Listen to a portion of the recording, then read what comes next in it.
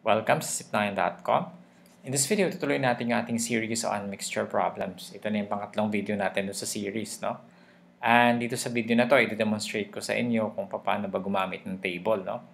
Pag gumamit tayo ng table, mas maganda kasi makikita natin yung relationship among the different quantities in the problem, no? So let's read the problem. How many liters of pure water must be added to 15 liters of a 20% salt solution to make a 5% salt solution? Para dun hindi sa familiar sa mga terminologies, yung salt solution, ibig sabihin liquid siya na meron siyang halong salt, no? Siyempre yung salt natutunaw siya. So may percent of salt dun sa water or whatever liquid meron yun, no? So kung mapapansin niyo, hindi natin alam yung pure water na i-add natin dito sa solution na to. At pag nag-add tayo ng water, syempre dadami yung tubig, same amount of salt. Yung relationship nung percentage ng salt doon sa water, no? O sa solution, pag dinagdagan mo siya ng tubig, syempre liliit yung percentage niya, no? So magiging 5% na lang siya dito, yung magiging effect niya. So we don't know the volume of water in liters, no? But we know the volume of the 20% salt solution. We have 15 liters. Now, ano na magiging volume ng 5%? Remember, inad natin, inad natin yung pure water doon sa 15. Ang pure water natin yung X. Diba? So, ibig sabihin, pinag-add natin yung dalawang volume ng liquid, the pure water, and one with the salt solution. So, kung ito ay 10 liters ito. Sorry, kung 10 liters itong pure water mo, magiging 25 liters na siya kasi inalo mo na siya dito sa solution. Now, percent of salt, we have how many percent dito? Wala siya kasi pure water siya, no? So, 0%. And dito, 20%. Dito, 20% of 15 liters. At yung dalawa natin na pinaghalo na, magiging 5% na lang siya. So, yung amount of salt, syempre yung product nito, no? Yung how many percent of salt are there in X? So, 0%. Magiging 0, no? 20% of 15, no? Kasi 20% yung salt. So, 15 times 20% magiging 3 siya, di ba? And then, yung pinaka-last row natin, excuse me, yung pinaka-last row natin, 5% nung the entire solution, no, pinaghalo niya. So, 5% times x plus 15. No?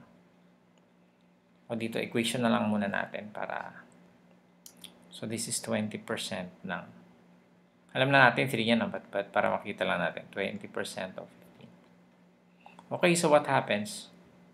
Ano bang relationship nito? No?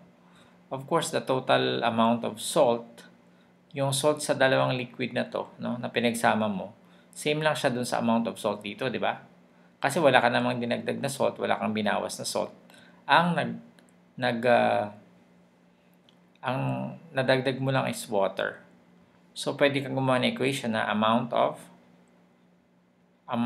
salt in water, no? Plus the amount of salt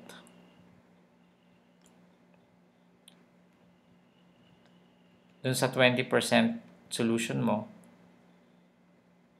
equals the amount of salt in the 5% solution. Medyo mahaba siya, no? Solution. Nagigets nyo? Wala tayong dinagdag na salt. So, ibig sabihin, the amount of salt dito sa dalawang solution na to ay hindi naman nagbago. Nagbago lang yung percentage niya kasi dumami yung ang tubig. But yung salt, hindi naman nabawasan, hindi naman na dagdagan kasi pinagsama nyo lang naman yung dalawang liquid. Okay? So, the amount of salt in water here plus the amount of salt in the 20% salt solution is equal to the amount of salt in the combined liquid. So, yun lang. So, amount of salt in water, magiging 0, plus 20% of 15 is equal to 5% ng x plus 15. So, pwede na nating i-simplify. So, we have 20% times 15. Pwede na natin siyang gawing decimal. So, 0.2 times 15 equals 0.05. Divide lang sa 100 yung percent para makuha mo yung decimal niya. So, magiging x plus 15. And then, we have 0.2 times 15 is 3. No? So, pwede kayong gumamit ng calculator or i-review nyo yung ating multiplication of decimals by whole numbers. And then, we have 0.05x. Distribute na natin, plus, ano ang 15 times 0.05? This is 75, di ba? So, pag 0.05 siya, dalawang decimal place, this is 0.75. Okay? So, magiging 0.05x. Magma-minus tayo ng 0.75 sa parehong the left and right hand side of the equation. So, matitira dito maging 0.05x. Ang matitira dito, 3 minus 0.75 is 2.25. No? So, ilan yan? Para wala tayong decimal, pwede tayo mag-multiply ng 100 on both sides of the equation. So, magiging 225 equals 5x.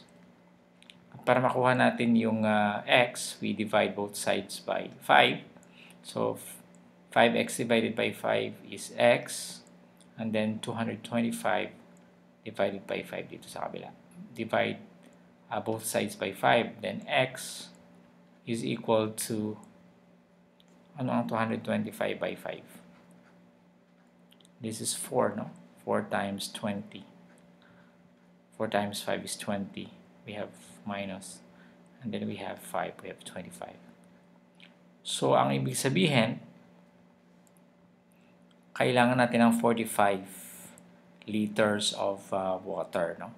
Na i-add natin sa 20% salt solution na 15 liters para ang result niya ay 5% solution, no?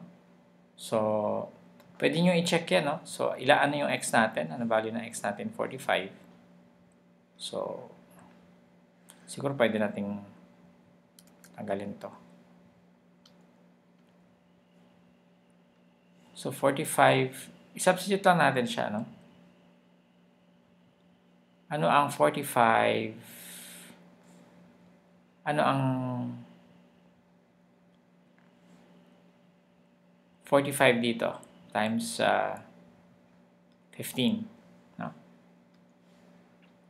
So, ang x natin is 45 plus 15. So, dito, 45 siya, wala siyang kasamang salt. Inad natin siya sa 15 liters of salt solution. So, 60 liters na yung entire solution, di ba? Pero, ang amount of solution dito sa 20% ay 3, ilan yan? 3 liters, di ba? 3 liters. Tapos, ang 5% ng 60, yun yung amount ng no? So, 5% of 60, which is equal to 0.05 times 60 equals 3, no? 3 liters din dito kasi, oo nga naman kasi 3 liters pa rin naman kasi yung salt naman natin hindi naman nabawasan at hindi rin naman nadagdagan. So dito sa second column may 3 liters na siya. Dinagdagan mo nito, pagdating dito, wala pa. 3 liters pa rin siya, wala siyang nadagdag. Wala siyang nabawas. Okay? So, ang correct answer natin ay x equals 45. Maraming salamat and I hope meron kayo natutunan dito sa video na to. Gusto ko kayong invite sa zip9.com. Punta kayo doon para makita nyo yung mga listahan natin ng mga videos na meron na tayo. No? Nakasunod-sunod dyan. No? Mas maganda kung panoorin nyo siya na sunod-sunod.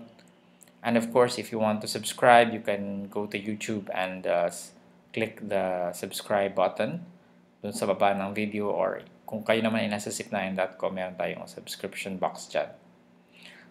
Mag-aral kayo mabuti at syempre, i-share nyo sa inyong mga kaibigan itong video na to, and maraming salamat and see you next tutorial.